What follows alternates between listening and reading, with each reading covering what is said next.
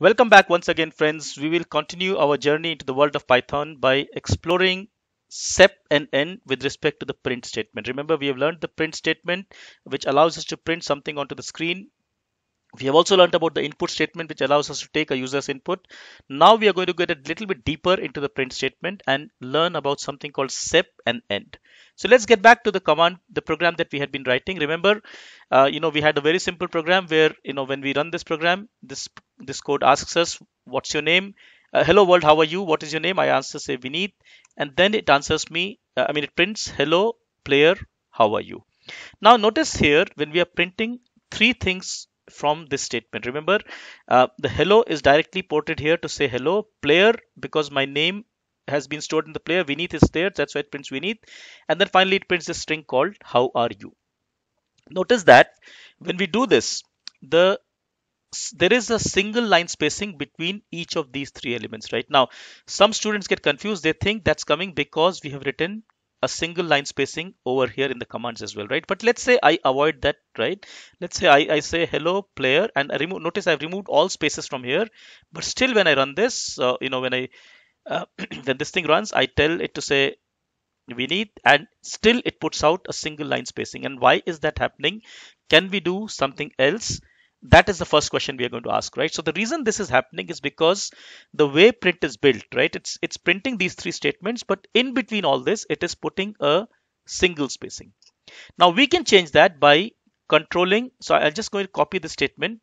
I'm just going to copy the statement and write it once again here. But this time round, I'm going to give it another command called, I just say in comma, let's say sep equals to, for example, this time I'll write sep equals to an empty string. But notice this is an empty string. This is not equal to this. This would have been one space, but I'm not giving one space. I'm giving, in fact, an empty string. And notice what will happen now is that when I run this, I get, let's say, so I say my name is Vineet, and I say first I get hello Vineet, how are you? But next time round I get hello Vineet, how are you? But there is no spacing whatsoever between hello Vineet and how are you. Of course, there's spacing between how are you. That's because remember this particular string has been directly ported onto the screen, right? So nothing happened to this. But what SEP is really doing is that it is telling us how these three elements or any number of elements of the print statement are separated from each other when the output is displayed. Let me say this again. So if we have multiple things being printed, all separated by a comma, remember is like join apple banana. So what SEP is doing is to tell us what comes in between these spaces. Now remember, of course, if I don't specify any SEP, it is like saying that SEP is that of a single spacing, as was the case here. So if I did with single spacing, I'm going to get exactly same output as earlier. So I do this, what's my name? I go Vineet and I say hello Vineet, how are you? That was without any SEP. And even with the SEP of single spacing, I get exactly this thing, because when I do not specify any SEP, it is same as saying the SEP is like a single spacing. However, I could be quite creative here, and in fact, I can go and specify SEP. For example, let's say I go and say I want say 3 stars to be printed between hello, player, and how are you. So let's see how this thing works out, right? So when I do this, so I get hello world, how are you? What's your name? I say Vineet, and it prints. First time it prints hello Vineet, how are you? Because remember, I'm not provided any SEP, but now I've given a string SEP which is 3 stars. So I get hello star star star Vineet star star star, how are you? Remember again that individually these elements are not changed. What the SEP is doing is really what gets printed in between these three elements. Right now, three could be 4, 5, any number of things in your print statement, but SEP will go exactly in between them. That's one point to see. Second point to see is that SEP will go between all the elements, which means it will end up between hello and player. It will also end up between player and how are you.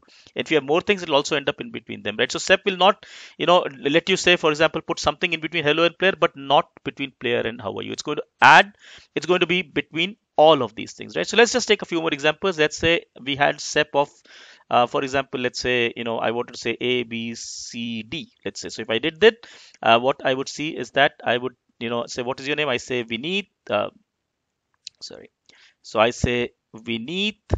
When I do this, it says hello ABCD, Vineet ABCD, how are you? Right now, you could have been a little bit more, let's say, let's say a little bit more reader friendly. I could have given spaces in between, in which case I will get So it says, what's your name? I say Vineet. It says first one is hello Vineet, how are you? There's no step in this, but over here I've said hello. I put an ABCD, remember both side spaces because I mentioned this way. We need ABCD, how are you? Right. So that's the SEP function. It's quite interesting. So we can just take one more example. For example, let's say instead of this, I had put, for instance, let's say a plus. In fact, I could put anything. Let's just put, say, some complicated thing, right? Let's say I had put this. Then I get, let's say, so it's again says that my name is Vineet and hello, say, plus dash star plus Vineet plus slash star, how are you? So remember, SEP is going in between all these different elements, right? So now that is SEP. Make sure you are completing the, you are, let's say, not leaving quotation incomplete, because this will result in a syntax error, right? Notice again, because just like for the print, if we did not complete these quotations, it results in an error. We shouldn't do that. Yeah. However, if I do give it properly, it's fine.